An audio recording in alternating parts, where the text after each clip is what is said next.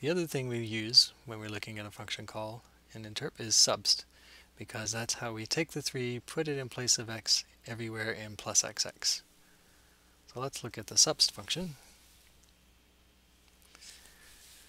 I've got some tests here that show, well, let's look at the bottom version of the test first.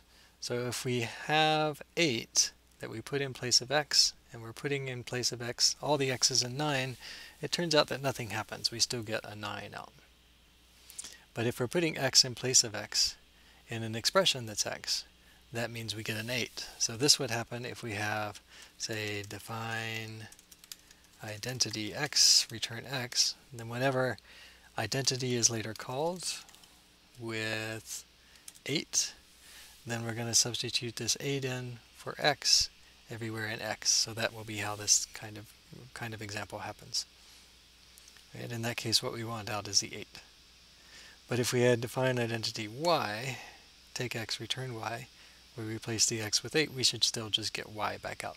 That'll be a bad y, but that's what we should get out from subst. The x might be nested in an expression, right? So, well, let's leave this one alone, since that's not really the identity function. Let's call this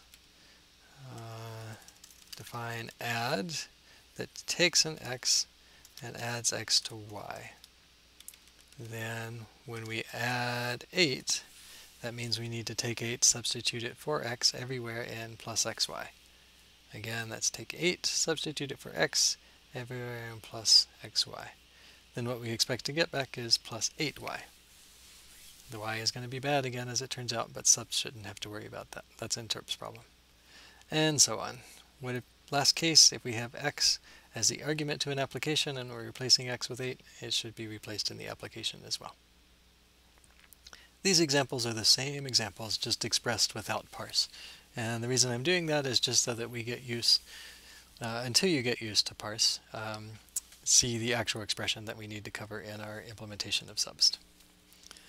Subst has 3 arguments: an expression, a symbol, and an expression. So which one drives the template?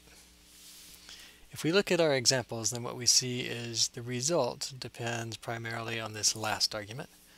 Right? And this first argument is more like it's along for the ride. It only gets used, just like the for symbol is along for the ride, when we encounter a match. So we're going to drive the template based on this last expression. It'll be a type case of an expression n. If n is a number expression, then that means we have just a number that we're trying to replace all of the 4's with, but that means nothing happens. That's just like our first test case here. So we can just return num_e n, or we can just return n unchanged. How about the identifier case? If we've got an identifier and it's got some symbol name s, in this case it's like these examples, idx and idy, where we need to check whether this symbol inside the identifier matches the one that we're going to replace.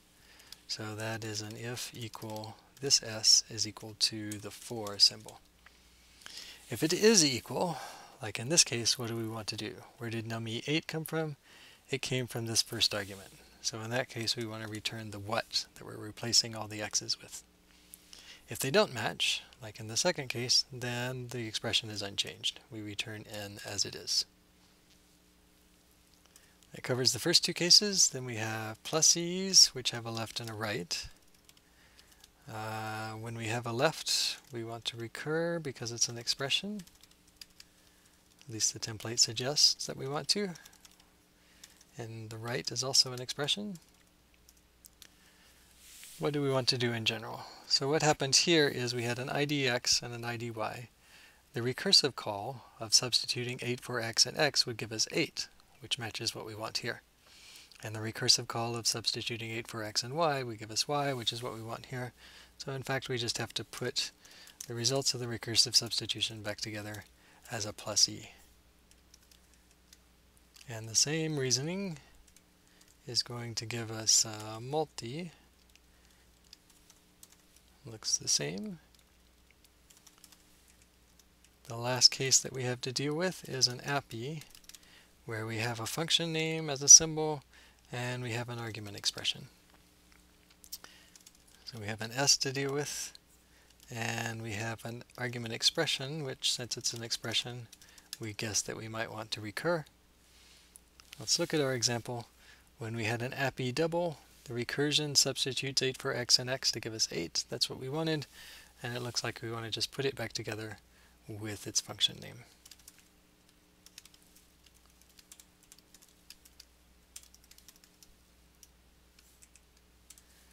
So with those changes, let's try running our tests.